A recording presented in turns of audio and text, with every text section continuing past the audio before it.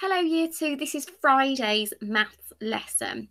Now, if you didn't complete yesterday's maths lesson, so Thursday's maths lesson, the 14th, please make sure you watch and listen to that before you do this one, because this is a continuation.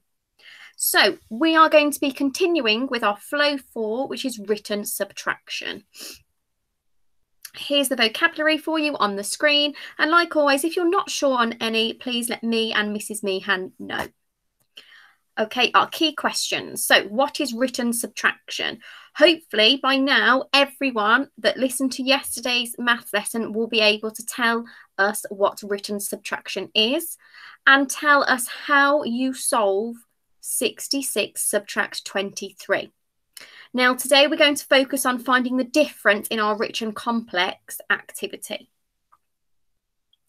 So I'm just going to quickly go over the strategy for our written subtraction when we subtract a 2-digit number from a 2-digit number. So yesterday, lots of us did really well with our subtraction, but there are a few questions that were very tricky.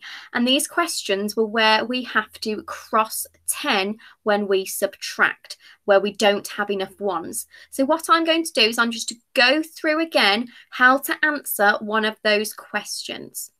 So as you can see on the screen, I have a subtraction sum. I have a 2-digit number, 63, subtract a 2-digit number, 25. So 63 subtract 25.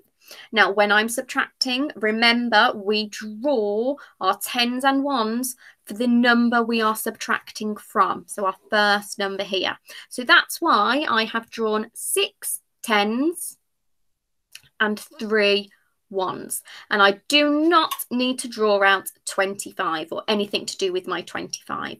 Okay? So what I'm going to do is I'm going to start with my ones, and this is where it's really important we start with our ones.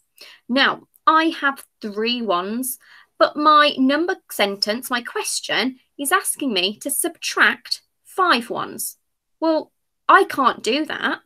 So what I have to do is I have to use one of my tens. So I'm going to take 1 10 over there, put it with my ones, and I now have 13 ones, subtract 5. But to make it easier, I'm going to get rid of my line for my 10 and I'm going to represent it with dots.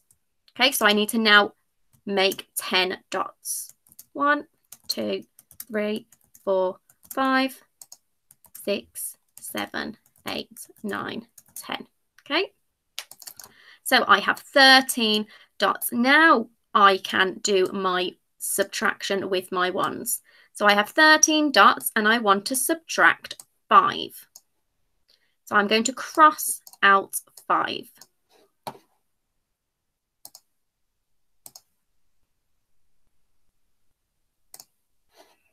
So 1, 2, 3,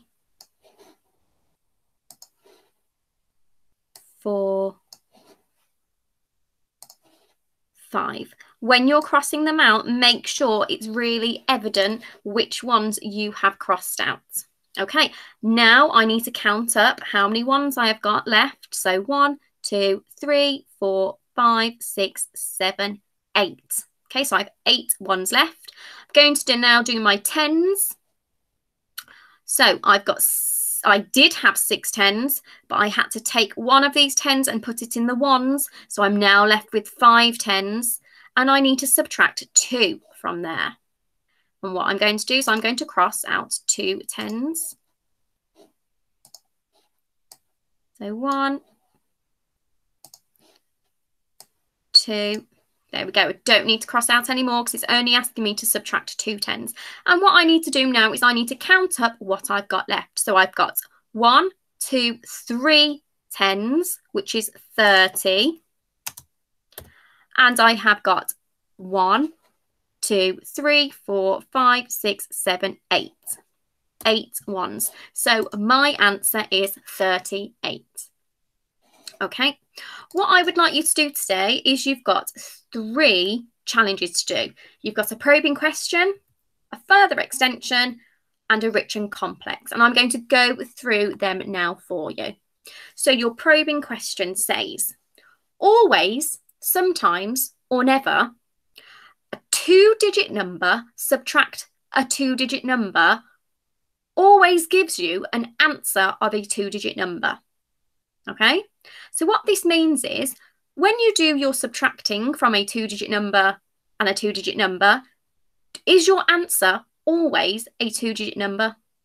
Now, if you look back at some of your answers from yesterday, you'll be able to help yourself with this one. So what I'd like you to do is I'd like you to have a go at doing a couple of sums. Do they all end in a 2-digit number when you are subtracting? Okay, so show me your thinking behind this answer and let me know what sums you did to help you solve this. So you need to tell me whether it's always, sometimes, and never. Please make sure you aren't just guessing and you're having a go at trying to answer these questions. Your further extension. It says, find the greatest whole number you can to complete these number sentences. Now we've got our greater, less than, and equal to signs here. So we need to try and remember what they look like. So we need to complete it. 53 subtract 18 is greater than 15 add something.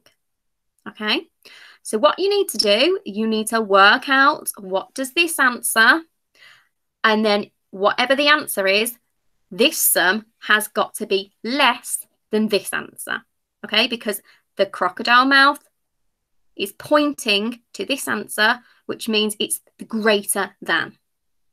The next one, 38 add 14, so work that out, and then you've got is less than 70 subtract a number. So 38 add 14 is less than 70 subtract something. So this answer needs to be bigger than that answer. The next one, 62 subtract 28 is equal to 24 add something. So I'm going to let you have a guess here. What do you think both of these need to answer? And then your rich and complex task, your rich task is looking at the differences. So it says this challenge is about finding the difference between numbers which have the same tens digits. So they all have the same amount of tens. Here are 2 examples where I have decided to use numbers which have 2 tens. Okay, so in their 20s. The number above is always the difference between the 2 beneath it. So 24 and 21, the difference between those 2 numbers is 3. 22 and 29, the difference between those 2 numbers is 7. So 29 subtract 22 is 7. And 24 subtract 21 is 3. It says, can you find different pairs of numbers with a difference of 1, or 2, or 3, or 4, and so on? And can you find more than one way of doing this? So what I would suggest you do is I would suggest you use the same tens for one, same tens for another, okay? And then swap out your tens each time you're going and finding the difference between, okay? And when you finish that, if you want to have a go, I've left the game up on here because lots of children enjoyed playing this yesterday. Don't forget, when you're done and you've completed all of the 3 challenges, please make sure you are sharing it on Class Dojo so we can see how well you have done.